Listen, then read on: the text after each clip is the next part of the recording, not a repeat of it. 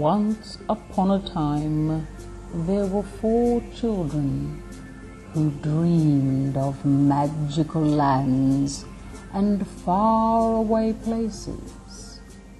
Suddenly, the Arts Council arrived. And before they knew what had happened, they were transformed into a beautiful princess, a prince, brave knight, a fire-breathing dragon. But all, my friends, is not as it seems in a fractured fairy tale. The prince is being rescued by a somewhat bedraggled princess. And the dragon can't even get up off the floor. And who is that knight in shining armour? Running amok. The Paper Bag Princess by Robert Munch.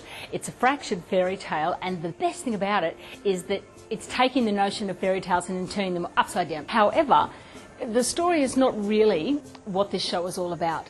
The show is all about children. The children are coming up on stage, they're playing all of the roles. The dragon grabbed Ronald by a muscled arm and dragged him to the stage left. She sat Ronald down in the cave. Just sit up there for me, Ronald. For teachers, Fractured Tales and Funky Fables is a fantastic way to explore important critical literacy concepts. The use of stereotypes, alternate endings, role reversal and gender are all explored in a fun and entertaining way.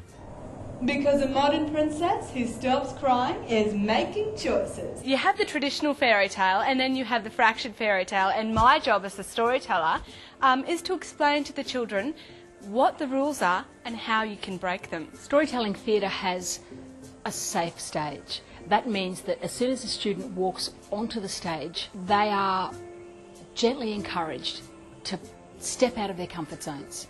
It's done in a way that guarantees them success. The response that the show gets amongst the teachers is excellent. They can't wait to get back to the classroom, do the activities, explore the show, extend the performance and really get in there amongst it with the students. It's cool, it's funky, it's very fast-paced, and the children learn and they don't know they're learning. The audience owns the story because it's their peers that are on the stage. It's win-win all around. Yeah, well, that's the end of the story.